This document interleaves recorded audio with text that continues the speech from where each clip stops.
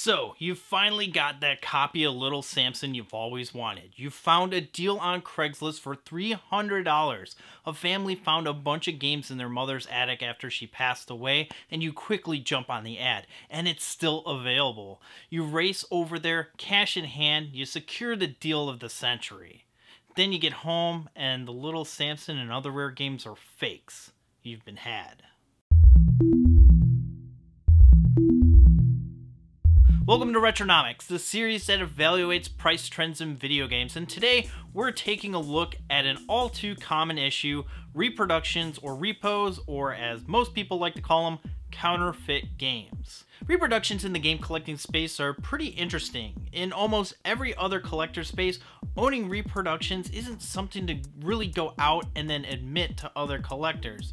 Sure, if you're not entirely invested in the hobby, what's the harm of buying a fake Rolex or Coach bag from Korea if it looks the part? But if you're collecting watches, it doesn't really make sense to keep those reproductions on display next to your originals or even go out and buy them purposefully. But reproductions in the game collecting space, well, they're actually pretty common and tolerated. Counterfeit games have existed for years. Most common are the ones in countries with high import tariffs. Brazil has a high import tariff, charging as much as 70% on electronic goods. It was so high that the PlayStation 2, first released in 2000 in the United States, didn't reach the country officially until 2009. As such, finding counterfeit versions of popular games is actually pretty common nowadays.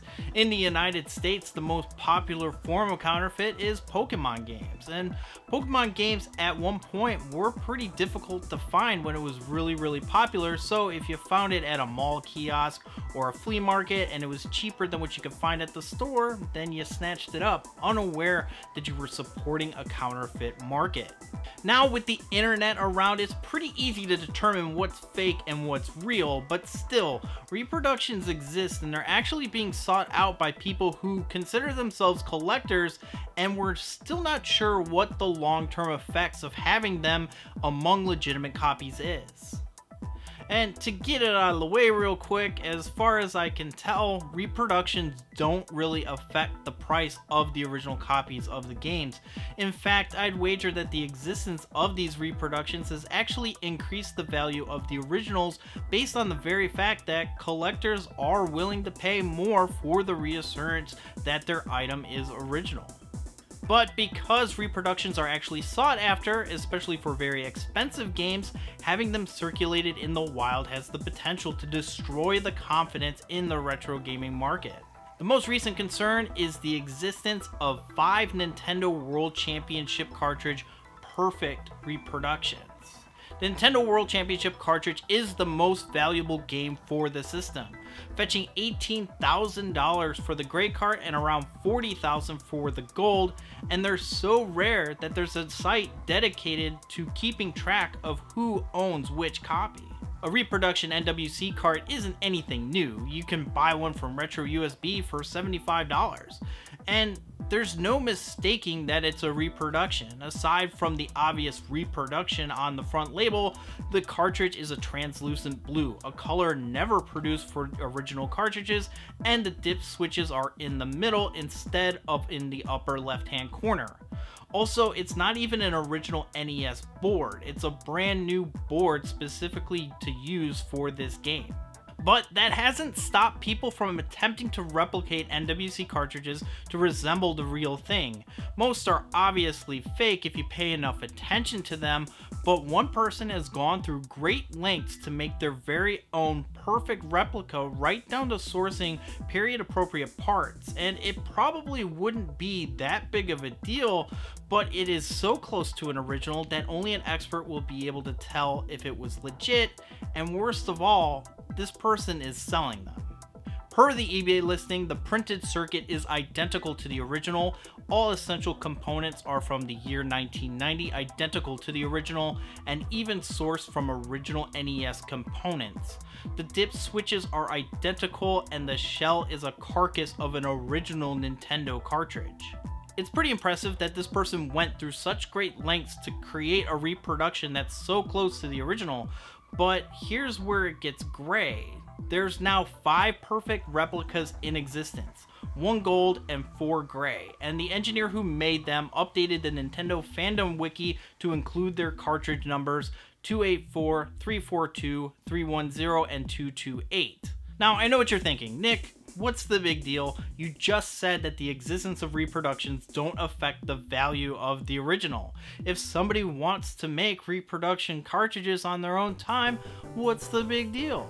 I don't really have too big of an issue with reproduction cartridges existing. I know for a lot of people, having a copy of Little Samson for $1,000 is pretty silly, so having a copy that you bought for $25 from China just to have on your shelf instead of just emulating it is acceptable in my book. I even have a handful of official reproductions from Limited Run, Secret of Monkey Island for the Sega CD, Shadows of the Empire for the Nintendo 64, and Metal Storm for the Nintendo Entertainment System. But what really is important for me is how far from the original copy the reproduction looks like. I have this unreleased game of Days of Thunder that looks really close to an original copy, but you can see in the bottom right hand corner that the Nintendo seal is not a real seal, and that extends to the cartridge as well, which has a dark sticker on the back and Phillips head screws instead of Torx screws like the official cartridges. The back of the box also details the story about how this game came to light, and the barcode even says Mellow Yellow on it and unlicensed by Nintendo for play on the NES in the other corner. The other reproductions that I have in my collection are official re-releases, and there's no mistaking that these didn't come out 20 years ago. My Metal Storm copy is silver instead of the traditional gray, my copies of Shadow of the Empire and Star Wars are translucent, and the same thing with my Top Lone Shooter collection that just came from Castlevania Games are all translucent as well. But one thing that really stands out as a clear reproduction and one that I really like in my collection is this copy of Star Fox 2 for the Super Nintendo Entertainment System.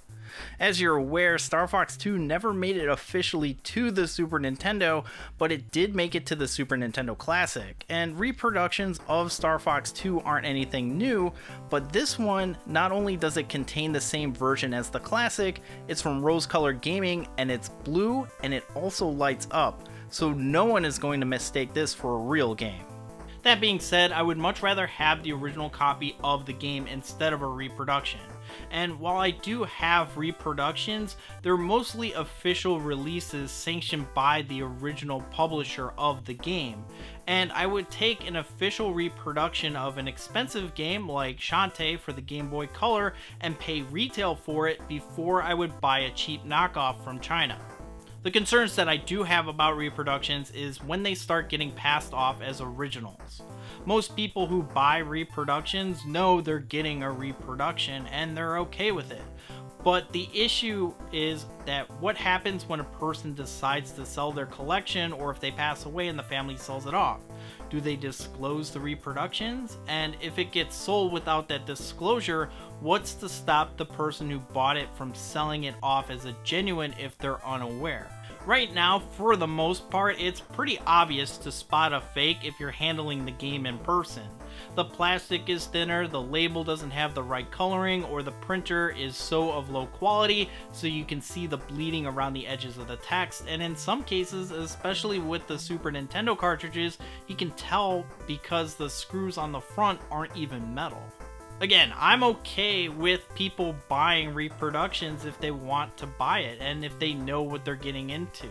But if you're selling reproductions and passing them off as legitimate, then there's something wrong here. Nothing is worse than buying a game, bringing it home, and finding out that it's not legitimate. And sometimes these games work just fine, but others can potentially damage your equipment, either because the voltage is incorrect or the boards are thicker and can damage the actual pins of your console over time. In the short term, reproductions aren't really hurting the game market because current collectors know what to look for if they're smart, and if you're just starting out, there are a lot of resources to refer to so that you don't get burned. However, in the long term, as older games get harder to find, you're going to see more reproductions in retail spaces, and that's what's so worrying. I know my game store doesn't have much of a selection anymore like they used to. People just aren't turning in these old games, and you're not finding lots of games from rental stores on eBay anymore. They sometimes have some ROM hacks on physical cartridges, but they're not selling blatantly counterfeit games. But other stores, well, Mad Little Pixel detailed it on his channel just the other day. A retail store in California is selling reproduction games mixed in with legit copies, and they're expecting the full amount that you would normally spend on a legitimate copy. And that's pretty concerning, not just because the practice is a gray area, but it destroys the consumer confidence in the retro video game market. If a legitimate brick and mortar store is passing off fake games as real and you get burned by it, how likely are you to trust other stores in that area? And how likely are you going to continue collecting games if you're constantly running into these reproductions? GameStop had this issue almost immediately after they started selling retro games again. They assured gamers that they had experts who knew what to look for, and despite that reassurance, they sold countless counterfeits and had to stop selling high-dollar games. And even though they did so unknowingly, it still makes you think twice when buying from them in the future, especially when you can't inspect the game yourself. Game collecting does rely on new people coming into the space. Contrary to popular belief, it's not just adults buying games from their childhood. There are people who weren't alive even for the Nintendo 64 scooping up the games because they enjoy collecting games and want to experience them on original hardware. But if it gets too difficult to find legitimate games for reasonable prices, there's not going to be a lot of new people willing to buy them, and eventually the hobby will start to die out. At least collecting individual games that have a wall of games. There are still alternative ways to play games on original hardware like flashcards and ODEs, and I think those will probably affect the market way more than reproductions will. But that's just one way to look at it. Let me know what you think in those comments down below. Do you think reproductions can ruin the game collecting market? And what's your opinion on reproductions in general? Do you own any? If you like this video, give it a thumbs up and share it with those who might find it interesting. If you're new here, consider subscribing for future content. You can follow me on Instagram and Twitter at snicktendo.